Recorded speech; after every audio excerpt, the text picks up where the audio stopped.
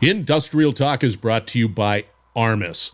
Yes, you are in the digital transformation game. Yes, you need to find trusted companies, trusted individuals to help you along with that journey.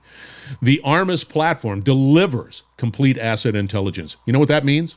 Insights into your connected assets. You're in the digital transformation game, you have to have that insights into what is connected. Go to armis.com. Find out more. You will not be disappointed. Also, AiDash. AiDash is on a mission to create a greener, cleaner, safer planet from space. AiDash helps core industries become more resilient, efficient, and sustainable through the power of satellites and AI. Go out to aidash.com. Find out more. On this episode of Industrial Talk, we are broadcasting live on-site Distributech 22.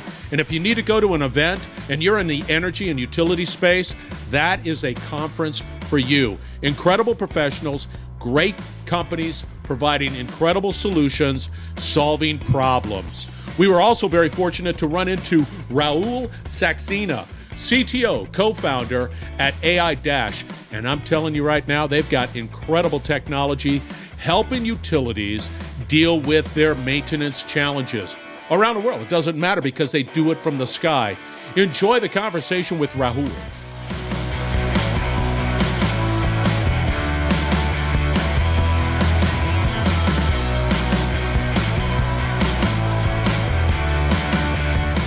Hey, how you doing?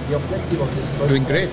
Glad to be here, Scott. Pretty cool that we're back in sort of person. It's sort of neat. I like it. Yep. You guys got a great booth over there. A lot of buzz over there, too. Yeah, that's right. You know, that's always a good thing, right? Yep. All right, for the listeners out there, let's talk a little bit about Rahul and give us a little background. Then we're going to start talking a little bit about AiDash for the individuals that don't know anything about it, and then we're going to start talking about some interesting news that exists with AiDash. So give us a background, Rahul. Sure. So hi everyone, this is Rahul Saxena. I am co-founder and CTO at AiDash. At AiDash, we use the technology around satellites and AI to solve problems around operations, maintenance, and sustainability for companies which have distributed assets, namely power utilities, which this conference is all about. So we have different products around the asset management, like vegetation management. We have a product called IVMS. There is something around encroachment into gas and electric utilities. And then we have a couple of products around sustainability side. See, what's interesting about it, I enjoy the fact that leveraging satellite in conjunction with an AI platform allows utilities, and specifically here just because we're at Distributech, utilities better insight, better capabilities for managing assets from a vegetation perspective. Is that a sort of an accurate statement? Am I leaving anything out there? That's absolutely correct. So vegetation management specifically is a big issue with utilities. There is a huge. Yep.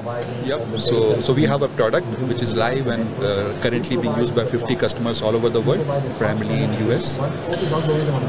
For the listeners out there, when we start talking about vegetation management from a utility perspective, what is the typical spend for utilities? So typical spend for utilities, depending on how big their distribution network and transmission line network can be, anywhere north from a couple of millions to 100 million more worth of annual spend. See, and that's typically from my history, real reactive to a certain extent. You try to plan, but the reality is that other things sort of take precedent. You just don't. It's a sort of a unique situation, and here's a solution that says, now you go over here. Here's the reason why, and then don't worry about over here. And they're able to really direct resources, valuable resources, in a way that makes sense. So that's pretty good. All right. There's other things. It's not just vegetation management we're talking about. AiDash with the solutions of satellites and the AI component. What else can we do with that? Sorry.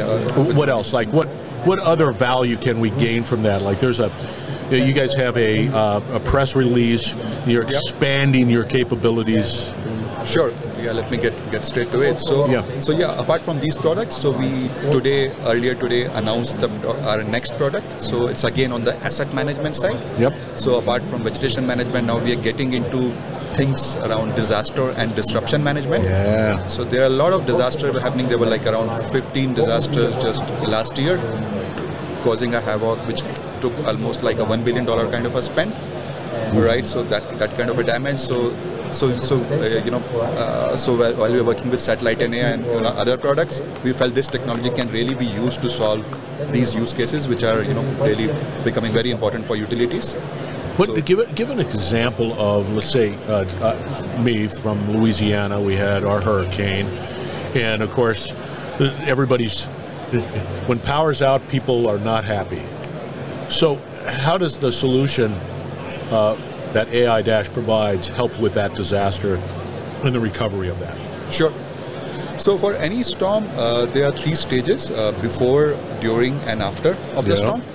So what we do is, before the storm, typically utilities would get into grid hardening and grid resiliency kind of activities. You want to make sure the poles are all okay. You replace the poles which are not good. Yeah. You maybe set up some floodgates. You raise the height of the substations. You do all that stuff. So that's what you do before. So using this product, so we have a grid hardening module where you can plan all these activities. You can do prioritization. You can do management. You can have an app which you can send field workers in the field and track it all in one place. So that's the prevention, so predict and prevent kind of a stage where you use satellite and other imagery to predict and then use this module to prevent it. Then as you get closer to the storm, so typically our model starts predicting the storm and the impact 72 hours before the storm. So usually that has been a challenge so far. So the sooner you know, the better you can plan. You can deploy the resources correctly. You can actually get the right resources much in advance. So we have a resource prediction module as well. That's cool.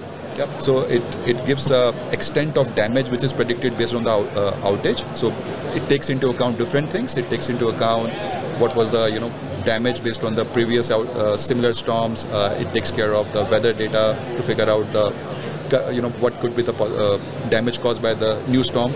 So you take all that into account and come with a damage prediction as well as a resource requirement model. So you can do all that through our tool. That just makes so much sense. If utilities, and this was always a conversation I'd have with people, is like, okay, here comes a storm. Did the utility do their part to strengthen that grid? You don't know. I don't know. I don't know if those conversations are happening, or in many cases, in the case of Louisiana, we find that here's a storm, here's another storm, and it's hard to even get ahead of that grid, strengthening component because we're just trying to get the power back up. Yep. But I'm always fascinated by during, like our last storm, how do they determine where to deploy the resources? Where, everybody starts coming in from different states saying, hey, you need help, here we go, we got some linemen, blah, blah, blah. To do that effectively, that just means for me as a consumer, my power gets up sooner. Exactly. So the idea here is we take into account the weather data and we try to work with different vendors which can get us satellite data near real time. Real time is not possible, but you can get near real time, and as we learn more and more about utilities, as we work with different customers, do different pilots and take them to production, we learn more and more. The model keeps getting more accurate, so you can do better predictions as you go along. And after the storm has passed, again you can do scans from satellites. You can use our app and the web component to track this real time, the restoration activities, and try to make it more efficient. See, and of course, after the storm, you're okay. So you got the satellites. You're looking at it. You're saying, hey, this is impacted. This is impacted. You can sort of hold off here. You can make those predictions, those tactical decisions, which is very good. But then it just sort of loops right back to grid stabilization because you just had now it's after. Stabilize it, and then you keep on learning as you keep on going. And so ideally, correct me if I'm wrong, Rahul, is that the impact over a period of time will be less. You're not saying it's going to go away. There will be power outages, there will be vegetation and for whatever flying into poles, whatever it might be, but you can have a greater confidence that maybe the impact will be minimized. So that's exactly right. So apart from these three modules, grid hardening, preparedness, and then the resolution of the repair work, we also have a module called retrospect, wherein you can analyze what you predicted and what you actually saw. So over a period of time, as more and more storms happen, you learn more, and you can also generate your regulatory reports from there. And what's great about this is the fact that me, consumer, I could be a manufacturer, I could be whatever. I mean, it doesn't matter. I'm a consumer of power. I want reliable power.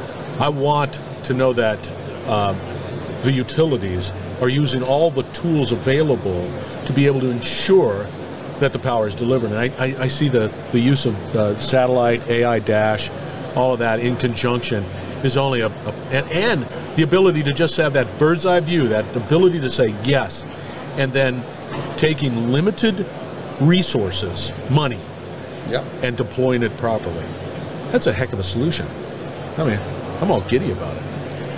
Sure, yeah. So we're excited as well to solve this big issue. Yeah. Where do you see it going? Because I see there's a velocity with technology. I see that innovation is like really fast. I see use cases being developed as a result of going, yeah, I thought that, I got this, and we just put them together, and now we have. Where do you sort of see where AiDash is going and what's happening there? So I think as we have our earlier product around vegetation management, encroachment management, and now this new launch with DDMS. So we are trying to manage everything around the assets at scale. Yeah. Right. So the idea is to get into all these different issues, whether it's vegetation, encroachment, disaster. So have one solution which has different products where you can link everything together. So for example, we do vegetation management. So if a customer takes our vegetation management product as well as DDMS product, so we already have their vegetation data. So sometimes they might want to combine their plan. So let's say they have a vegetation plan which is planned out, and a storm comes and the plan goes awry, right? So you can have the DDMS pick data from vegetation and make sure both the plans are in sync. I'm telling you, man, you guys are at the cutting edge. I love what you guys are doing. It's impressive. I can't say that enough, because being an old guy like me, we used to just be real reactive with our asset management. And I mean real reactive. It rained, and so you just like, oh, got to go out there and trim trees. Or, hey, the storm came through. Seems like a branch fell in. Whatever, it doesn't matter. How does somebody get a hold of you and just loves exactly what you guys are talking about? How they do that? So LinkedIn is the best place to reach out to me. I'm on LinkedIn. Very good. All right, listeners. Rahul's the man. AiDash is the company. I will have all the contact information for AiDash, Rahul, out on industrialtalk.com. You need to reach out to this company. It's fantastic. They're doing great things, and it never stops. You guys never stop. Because you guys just sort of eat, drink this stuff, huh? Exactly. Sort of sad and good. Thank you for doing it. But anyway, all right, listeners, we're going to be right back. So stay tuned. We will be back with another great conversation shortly. So stay tuned. You're listening to the Industrial Talk Podcast Network.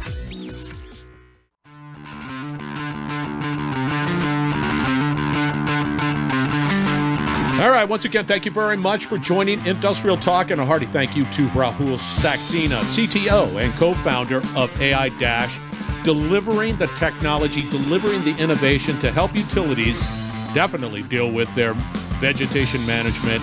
It's a brave new world out there, and it's being led by companies like AiDash. Excellent conversation, exciting, most definitely.